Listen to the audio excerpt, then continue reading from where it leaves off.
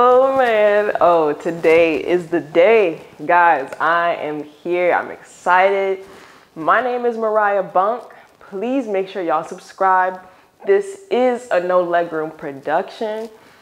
We're gonna get right into it because today we got something real interesting. I'm actually gonna be giving this away. We're gonna be playing a game today. This is by the Skin Deep. Make sure y'all follow them on YouTube, Instagram, whatever platform they got going. Honestly, I'm so excited because this is a little nerve-wracking. Like the game we're playing today, I'm gonna go ahead and read it to y'all so y'all can know what's going on, and then we're gonna get right into it. Welcome to the end. You're now entering a space to explore the relationship with yourself, a relationship that's easily overlooked, yet incredibly important. We're excited to have you here. As far as the experience goes, the rules are simple. Number one, on a piece of paper, write down your intention, question, or dilemma at the moment. Number two, select a question randomly from the deck, write down your answers. Number three, continue choosing cards until you feel you've reached a conclusion. Number four, reread your answers, then save, burn, or bury the paper. Whew, intense. The following questions may not be exactly what they seem, but they will lead you to a new place with powerful answers that can help guide your way. Much love and enjoy the Skin Deep team. Ooh, let's get right into it. So, oh yeah, and I wanted to read this. This actually came in the deck. It says, rethink how you connect. Hashtag share humanity. We are the Skin Deep, an Emmy award-winning creative studio that explores human connection amidst a constantly growing digital landscape. Our purpose, to offer experiences that deepen relationships, stimulate conversation, and spark exploration of our humanity against an ever-changing backdrop of the world around us. Ooh, love that. Okay, so I already wrote down my intentions. I'm not really gonna write down like my answers. I'm just gonna remember them, and then I'll go back and then do the whole save, bury, burn thing. So yeah, let's get right into it. I don't want to waste none of y'all time. Again, I'm going to be giving this game away. I don't know if I said it or not yet, but I'm giving this away. So if you tag 3 of your friends, share the post. You know, I'm trying to get my YouTube up, so y'all subscribe. Like, I'm going to be dropping content now. Like, I'm not asleep. I'm not asleep no more. I'm woke. All right? So y'all go ahead, tag 3 friends. Somebody will get this before Christmas, and then you'll be able to play it going into the new year. This is a wonderful game to play. Like, New Year's, resolutions type shit. This is the one. First question. Whew.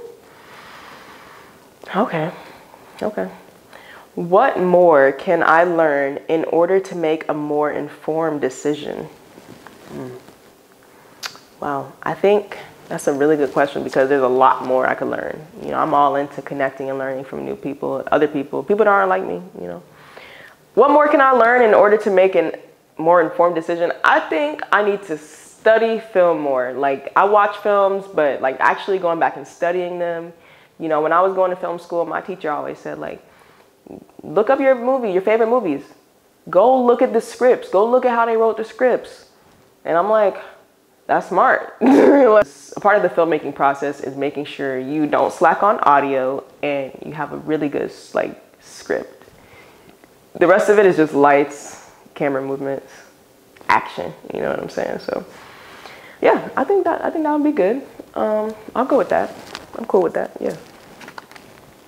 Oh my God, they had to take it here. What emotional weight am I carrying, and why am I carrying it? Emotional weight. Well, I'm gonna be real transparent with y'all. Like, I lost 2 of my uncles this same year. Like, I had never lost someone super close to me like that, and to lose both my uncles, like, it really put a damper on like my happiness. Both of them, like, I was just like, damn, 2 in 1, bruh. I don't know. It really did something to me. So that's what I'm carrying right now, and I think that's okay that I'm carrying. Sometimes we can carry stuff and that'd be cool, as long as we're acknowledging it. I don't see a problem. I don't think it should like affect my everyday routine, but yeah, it can, because I need to stay consistent in what I do. So I think you got to take things like that and let it fuel you, make you better. So that's what I'm into. So I'm okay with carrying that. That's cool. And number 3, What am I going to miss out on by choosing this? Oh, I think it wants me to look at one of my intentions. Okay, so this is where I go to my little paper. Ooh, what am I going to miss out on by choosing this? This is gonna sound crazy because my girl's gonna watch this and flip the fuck out. But I told y'all I was gonna be transparent. So I'm gonna say it. I wanna start saving for our wedding. You know, like my girl, I went and got her ring size. Like, she knows it's coming. She don't know when. Obviously, she don't know. But that's what my plans are going into 2021. Start saving for our wedding. I want it to be awesome. I want it to be the wedding of her dreams. So what am I gonna miss out on though? I'm gonna miss out on a lot of shit because I'm not gonna be spending money. I'm gonna be saving it all. So, and also like scaling my business to make more money. That's important to me. What am I gonna be missing out on? I guess just like everyday shit. Like I'm gonna be locked in, so I'm not really gonna be going out and doing too much. Traveling, I'm still down to do that, but you know, you gotta compromise at that point. Like I can't be traveling and trying to save money for a wedding. I mean, I could, but then again, I'm trying to get multiple streams of income so that way I don't have to just save. I can just be always making money. You feel me? So yeah. Okay. How do I know when I am on the wrong path? Whew. I know when I'm on the wrong path. I start feeling it in my gut. I'm like, yo, this ain't right. Something ain't right. The vibe is off. You know, something is totally just not sitting well with me. You know, I don't know if y'all know this, but I'm gonna go over my astrology chart real quick. My sun, I'm a Capricorn. My sun is in Capricorn. My moon is in Gemini. And then my rising is in Scorpio. So if that doesn't scream intensity, I don't know what does.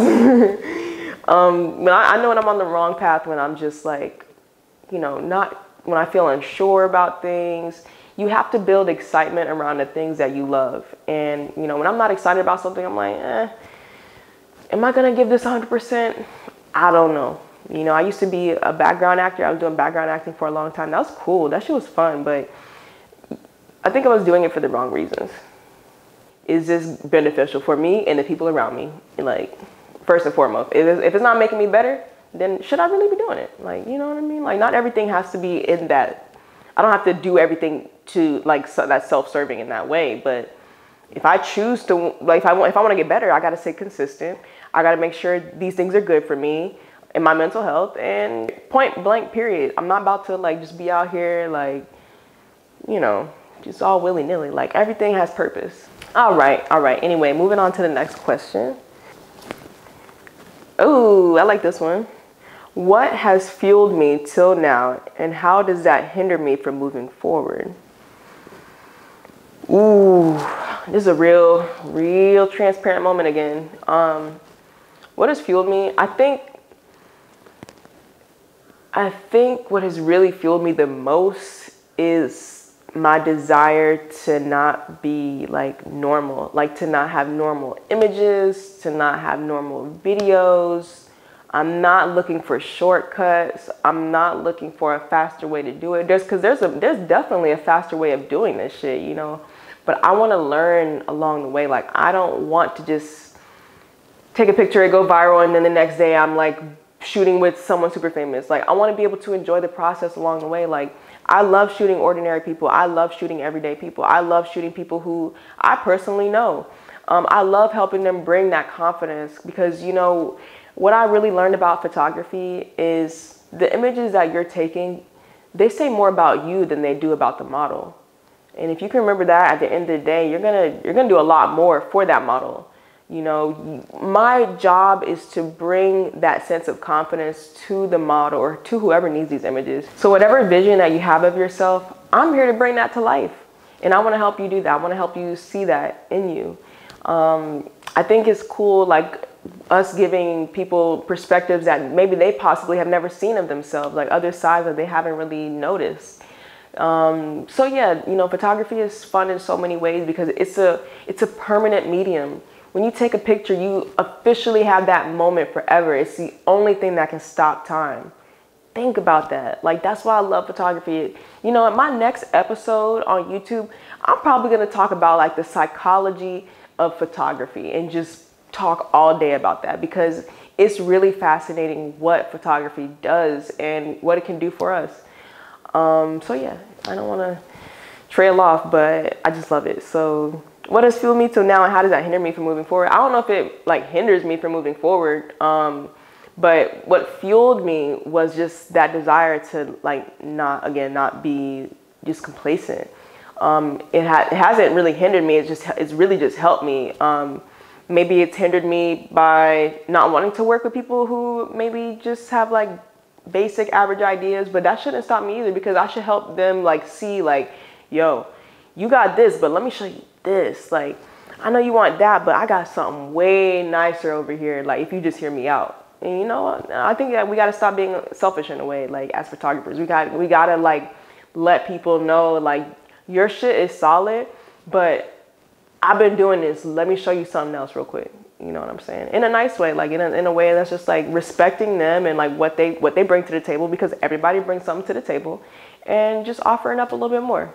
That's your job, is to like enhance the experience. So, woo, that was a long answer. This might be my last one. Okay. Have I really, truly tried everything? No.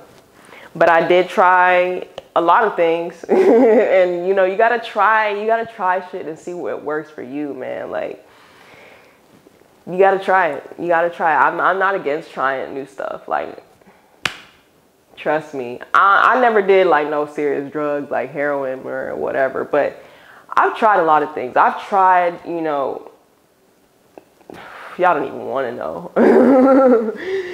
You know, sexually, whether it be personally, you know, just trying to move to a new place. Like, I've tried a lot of shit, and I can honestly tell you, I'm so glad I love trying new things, because there's a lot of things that I love that I would have never thought I promise you, like, there's a lot of things I was like, it's not for me, bro. It's not for me. And I tried it, and I was like, ooh, okay, this is, let me see. It's a community of these motherfuckers out here. Like, we meet each other, and like, we just like, you gotta try things, bro. Just trust me on this. If you're not out here trying new stuff, you think you got it all figured out. You like what you like. You do what you do. You don't know shit. You don't know shit. And I promise you, if you just open up that mind of yours, just become a little bit more open-minded about things, and you will discover there's a whole nother world out there than whatever you thought was Gucci. You know. All right, I'm gonna do one more. List all things I am still unsure of. There's a lot of things I'm unsure of. And to be honest with you, like, I could list shit all day. I'm unsure of government. I'm unsure of, you know, social media. I'm unsure. And why? The reason I say social media is because, like, you can pay for people to view your shit. Like, you don't even have to, like, I watch videos all day. It has like 19,000 views, hundreds of thousands of views. And I'm like, yo, what the fuck? How did they get this many? They did not organically, like, these niggas ain't organic, cause like, you buying all this stuff, like, you do what you do. I don't care, cause niggas gonna look at stuff and know if it's like solid or not. But I don't know, like, I'm unsure of a lot of the way that, even like, here's a good example. Let me bring this up. You ever notice when you look up something, like, I was looking up dogs the other day, cause my girl really wants a dog. I look up dogs, the next day I get on Instagram, all my explore pages of dogs, bruh. I'm like, I searched dogs one time, and like, y'all niggas just push. Like, they're forming our narrative. They're forming like the things that they think we like, which is cool, like, in a way, but it also can like just like hurt you too. Cause then now that's all you're thinking about, you know, and like, you become obsessed with it, and which is okay, but I think it could potentially be dangerous. One book I recommend y'all to read is called The Surveillance of what is it called? Oh, The Age of Surveillance Capitalism, duh.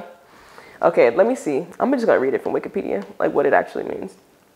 Surveillance capitalism is an economic system centered around the commodification of personal data with the core process of profit making. Since personal data can be commodified, it has become one of the most valuable resources on earth. The concept of surveillance capitalism, as described by Shannon and Zuboff, arose as advertising companies led by Google's AdWords saw the possibilities of using personal data to target consumers more precisely. Increased data collection may have various advantages for individuals and society, such as self-optimization. Societal optimizations, such as by smart cities, and optimized services, including various web applications.